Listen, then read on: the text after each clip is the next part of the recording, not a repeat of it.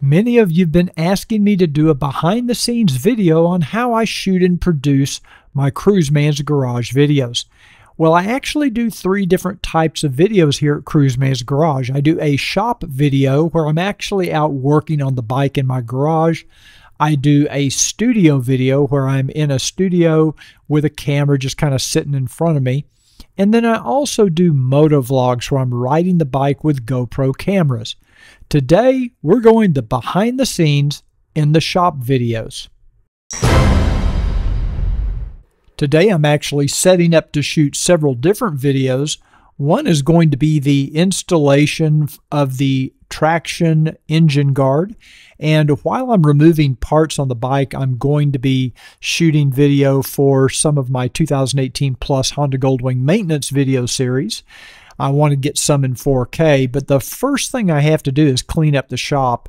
Get a lot of leaves on the ground blowing in from my garage door, so I like to sweep up the floor first and get all these leaves off the floor because I don't want those showing up in the video. So the first step really is just to kind of get the garage cleaned up and organized, all the stuff off the shelves that I don't want showing up in the shot. Get everything out of the way that I don't need.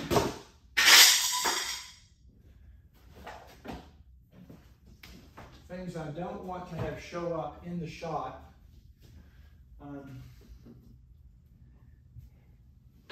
This is one of the lights that I'm going to use for this video. So I'm going to get it on the ground. Use this chair. See, more leaves.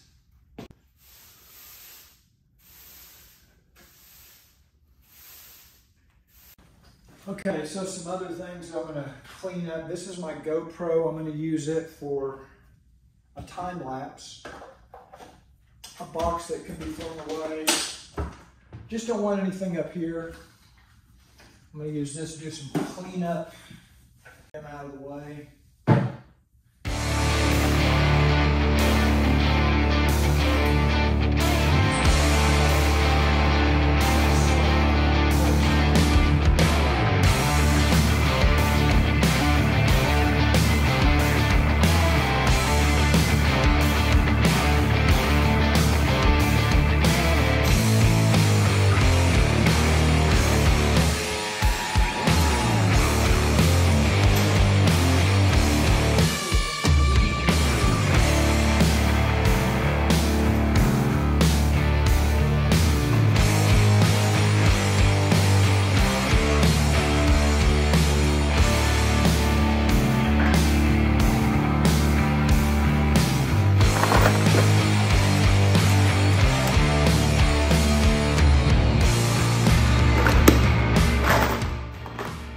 I like to have all my tools and parts laid out on this tabletop because I will shoot pictures and video of some of these parts as I make the video.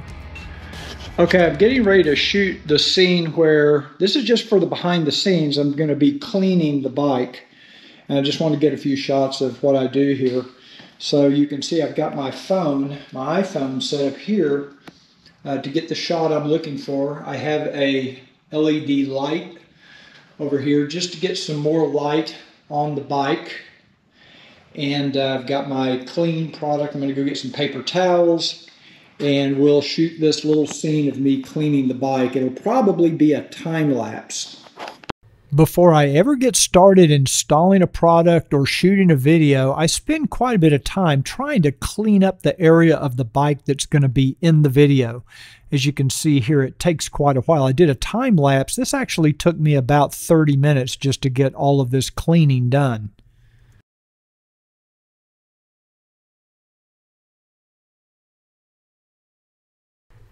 It might seem kind of excessive, but I even try to clean some of the heads of the bolts because these are going to be in the shot in some various close-ups.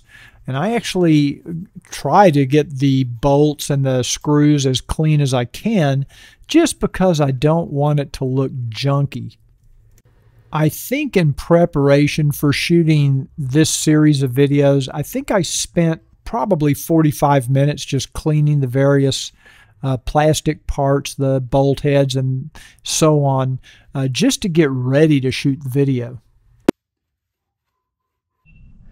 Okay, so now we're getting set up to do a shot of removing the fog light cover. Nothing too dramatic, but what we'll do is we'll have to set our tripod for the iPhone, which is what I'm going to be using to shoot this with. And I will be shooting this in 4K because I want to update my maintenance videos to show 4K. And we're going to actually be using this traction video as a excuse, you might say, to reshoot these 3 or 4 other videos that go into my maintenance video series. This way I can reshoot everything in 4K. So I'm going to line this camera up, and I've got to make sure I've got enough light because it's all black on black, and getting the lights in the proper position is not easy sometimes because I get in the way and cast a shadow.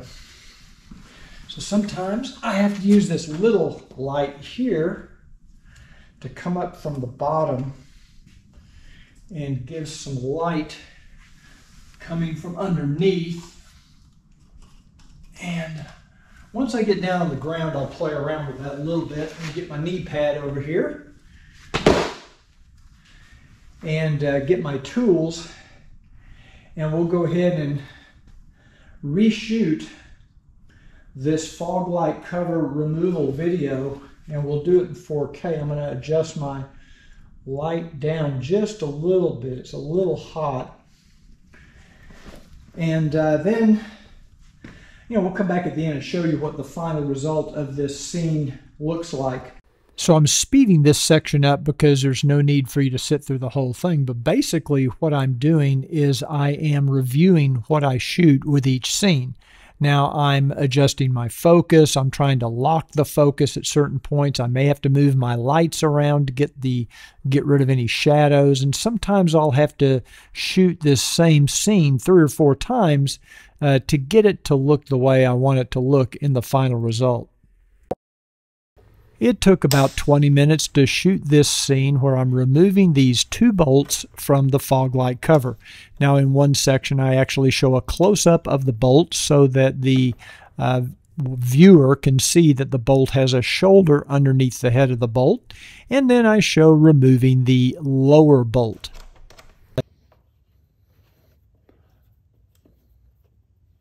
So the second shot that I'm going to be setting up for now is showing the actual removal of the fog light cover. And to do that, I'm going to need to reposition the camera and move it over into a little bit different position. I have to change my lighting around.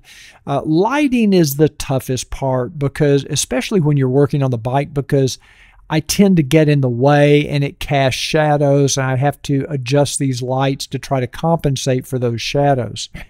Now the iPhone is not perfect for this, but it actually does a pretty good job because it lets you get into some tight places when you're shooting video, and that really is an advantage in some cases. Here I'm just watching to see how this is going to look from this perspective, because I'm actually going to be pulling that fog light cover out. And I may actually show this from a couple of different angles and cut between those angles during the shot. Here you can see the camera is kind of to my right, and I'm pulling the cover out, and I'm trying to see how that's going to look. And occasionally you'll see me tapping on the screen, and that's because I'm setting my focal point. I don't want the camera to move in and out of focus if at all possible. Sometimes when I move my hand in front of the camera, it'll try to focus on my hand, and I'd prefer that it just go ahead and focus on the part that I'm removing. And here I'm showing some of the various clips that hold the fog light cover in place, just to give a little bit more detail. Well, let's take a look at the final scene and how it turned out.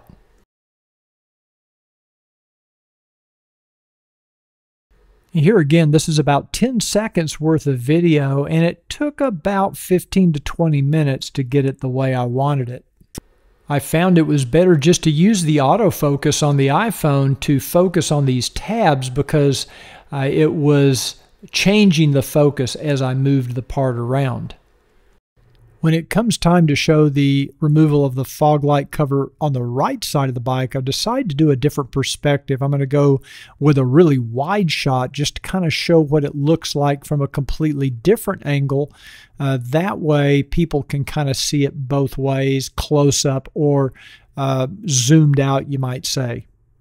Okay, we're done with the fog light cover removal video.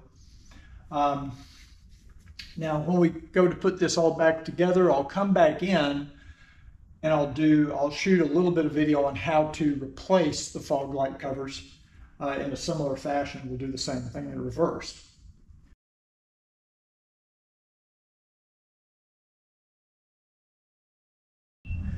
So here I'm setting up for a shot where I'm basically, all I'm doing is putting this rear screw in the lower cowl, and I've got my camera here, or my my iPhone, which is my camera for this shot, and I have a little bit different stand for my light. So I'm going to put the light over here so I get the correct lighting on the shot. And again, I'm trying to be aware of shadows. It's not always possible in a garage environment where you've got very limited space to work. So, you know, I don't have what I would call the perfect lighting setup. What I would love to have is one of those lights like you see in a dentist office that pulls down from the ceiling and I can kind of move it wherever I want it. But I've never quite been able to get that set up.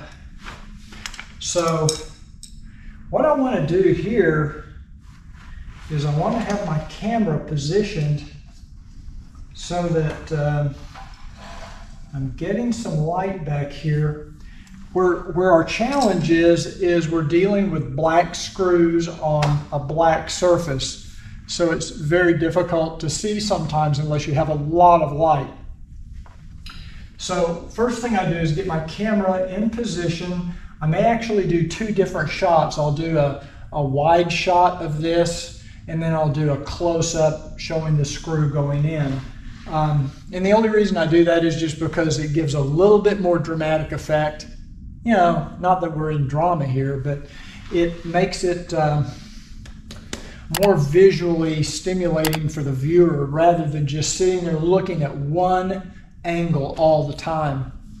Okay, so anyway, I've got my light kind of where I want it, and I can see here that I've got room to get my wrench in there without hitting the camera, which is important. But sometimes my hand and the wrench will actually block the shot where you can't see what's going on. So I'm looking in my iPhone on my viewer here to see how am I going to do this where you can still see that it's actually a wrench going into a head of a bolt as opposed to just seeing the back of my hand.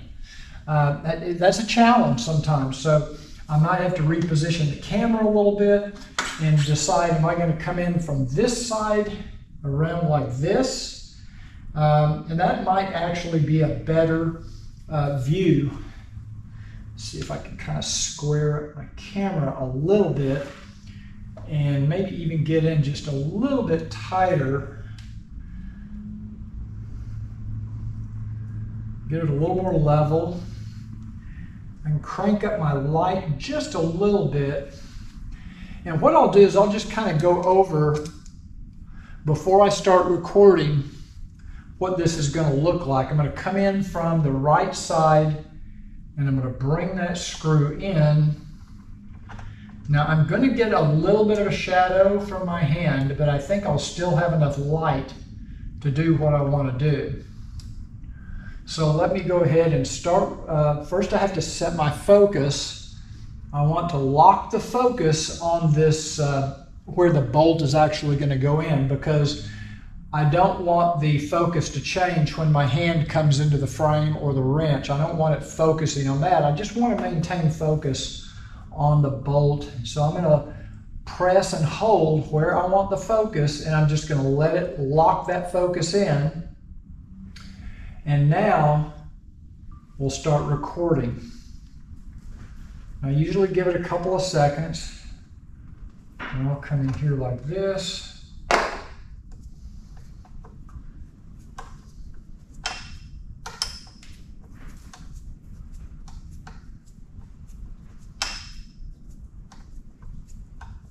Okay, I'm not going to completely dial it in all the way. I'm not going to screw it in all the way because I want to get the last 2 or 3 turns close up.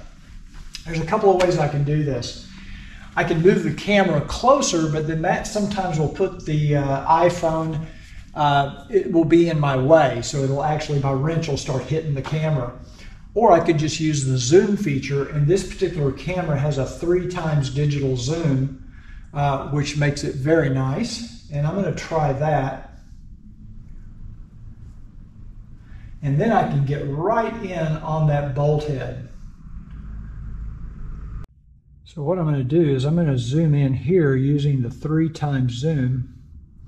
You can see how much closer we're getting here on the image. I'm going to now tilt my camera down just a little so that's a little more in the center of the screen.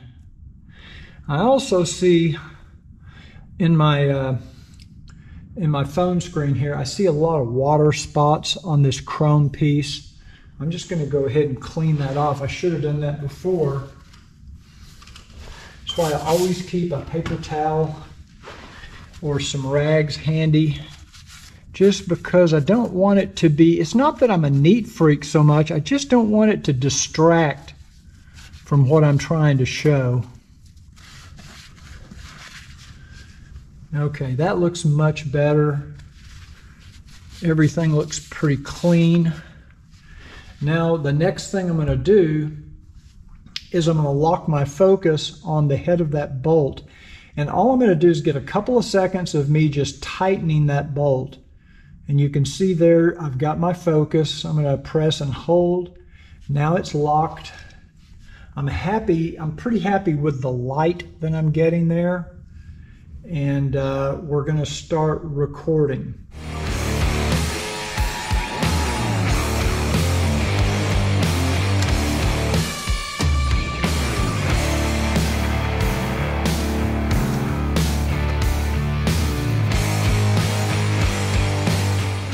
And I may only use just the last 2 or 3 turns of that,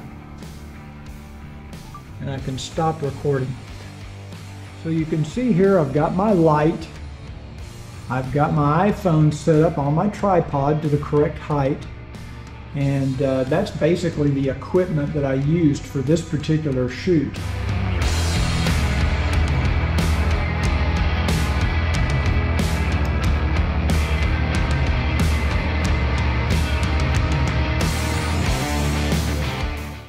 Okay, for this next scene, this might seem a little extreme, but I've got some bolts here and I want to be able to show their different sizes.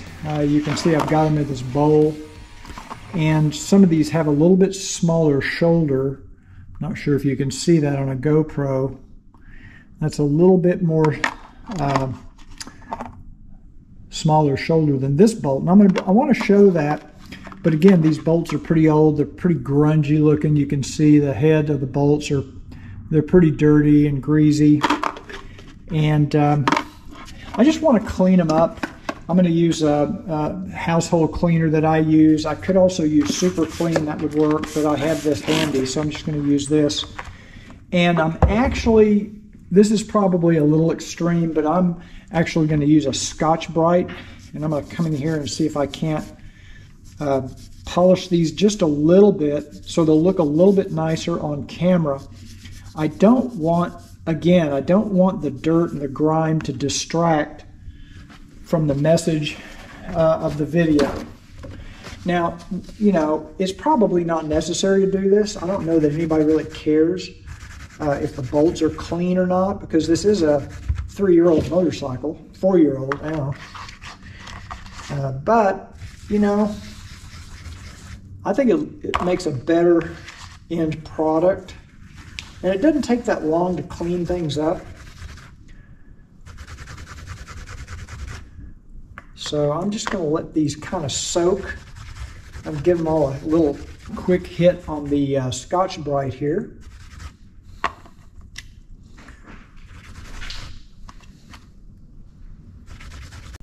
The heads, or these bolts, are silver and not black like most of the bolts on the Goldwing. So I need to be able to show that they are silver in color. And they were so dirty and grungy and grimy, it was hard to actually tell. They almost actually looked black.